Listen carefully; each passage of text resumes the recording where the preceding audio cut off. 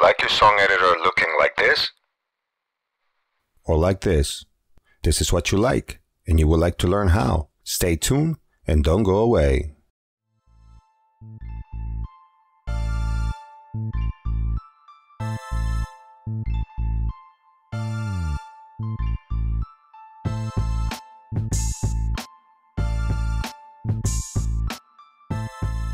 Well, hello and welcome back. So today I'm gonna work on teaching you guys how to change the colors in the song editor.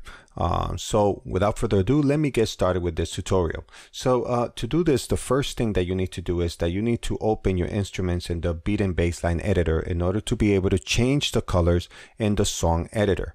So let's open up an instance right now of an instrument. So let's choose from my presets, then go into synth as sub effects and then click and open it. Let's choose a bass. I'm going to choose bass number 5. So what you do is you right click, open a new instrument track BNB editor.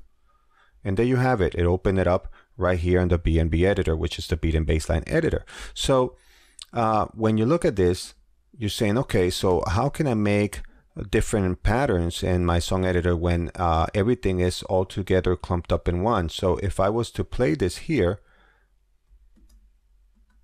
my whole beat is going to be right here.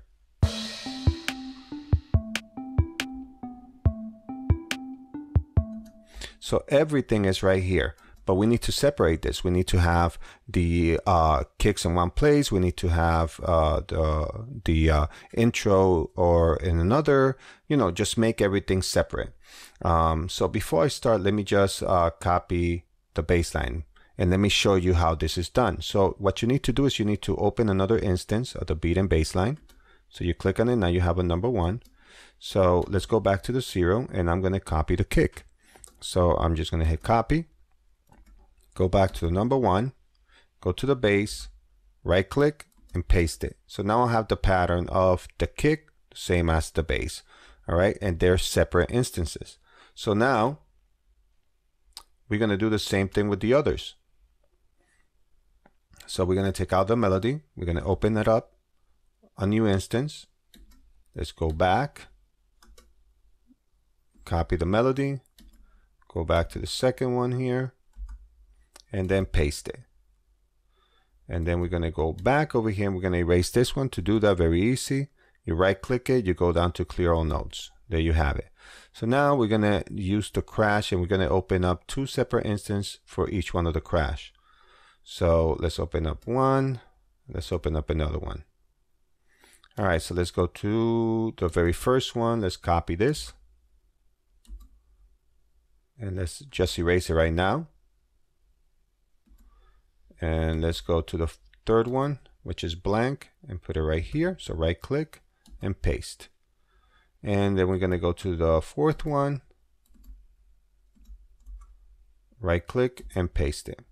Now we're going to do a little something different here. We're going to take this crash, open it up, and we're going to reverse it. And it's very easy. Just click on the R and it's reversed. Let's listen to this. All right. So now we're going to arrange our beat.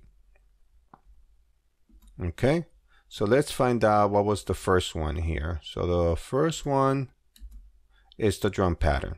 So this is the drum pattern. So what we're going to do is we're going to name this drums. So we come here and we're calling it drums and hit enter. And we're going to change the name right up here. So you right click right over it and then click on change name. Call it drums and let's change the color.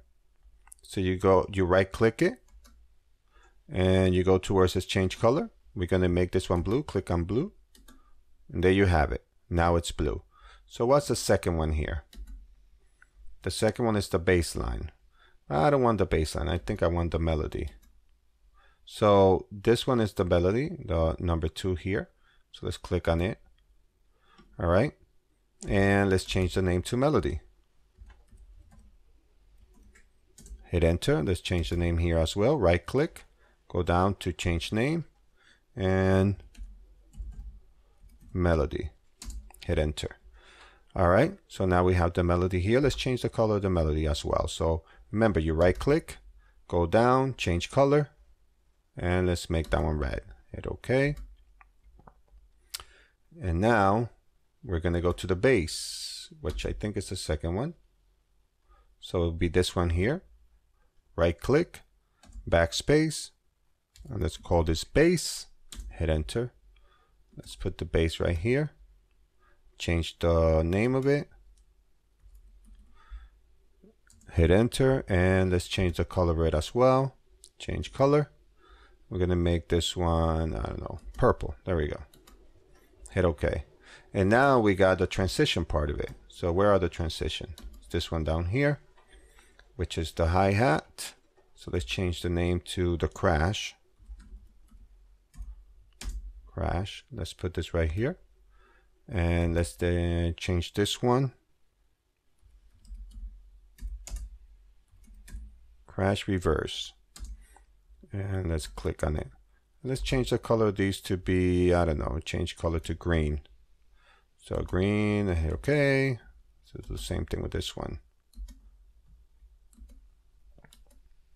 So now it's time to arrange your beat. So I'm going to take the drum pad and move it over, the bass, move it over. I'm going to move this one over here and this one over here. And we're going to take the melody and we're going to carry all the way through to like this and like this. All right, so now we have the melody, that's the intro. We got these this crash, that's reverse. That's a transition, and then we got the crash coming into the drum pattern and the bass as well. So let's take a quick listen to the beat.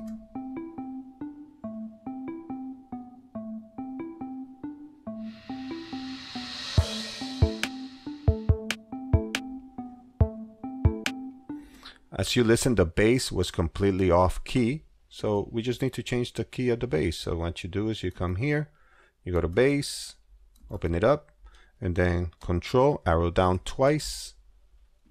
And let's go back and listen to this again. So there you have it. That's how you change the colors of your song editor. Now, if this is something that you like and you want to do it yourself, now you learn something new that you can do with LMMS, how to change the colors on the song editor. Again, thank you so much for watching. I hope you enjoyed this video. I hope that you learned something new from this. And if you did, don't forget to hit the thumbs up and don't forget to subscribe. Thank you very much for watching and have a blessed day.